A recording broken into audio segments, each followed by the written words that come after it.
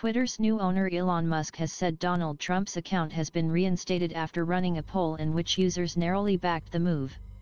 "The people have spoken," tweeted Mr. Musk, saying that 51.8% of more than 15 million Twitter users voted for the ban to be lifted. But the former US president may not return to the platform, earlier saying, "I don't see any reason for it."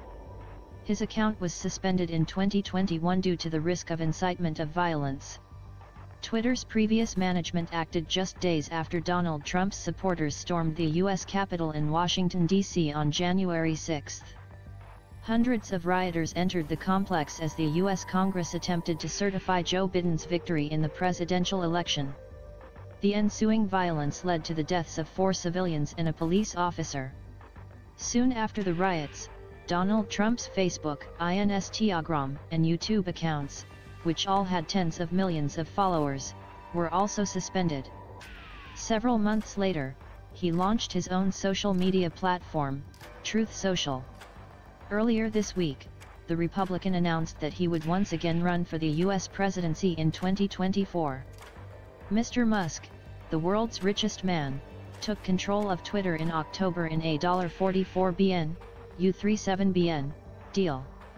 He immediately embarked on a series of radical changes within the social media giant, amid concerns that he might loosen Twitter's regulations on hate speech and misinformation. With just over a week before the U.S. midterm elections on November 8, he responded to questions about whether he would reinstate Mr. Trump's account by tweeting, "If I had $1 for every time someone asked me if Trump is coming back on this platform, Twitter would be minting money." Earlier this week, he told employees that the company's office buildings would be temporarily closed, with immediate effect.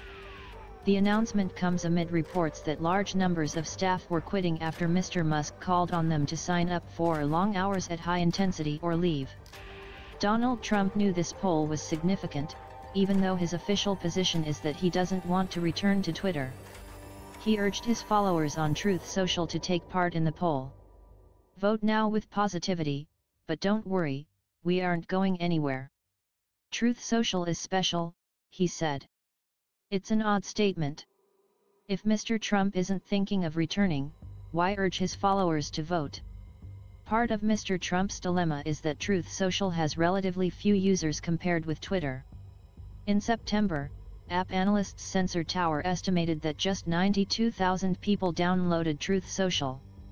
Nearly 15 million people downloaded Twitter over the same period. Mr. Trump would love to have his megaphone back.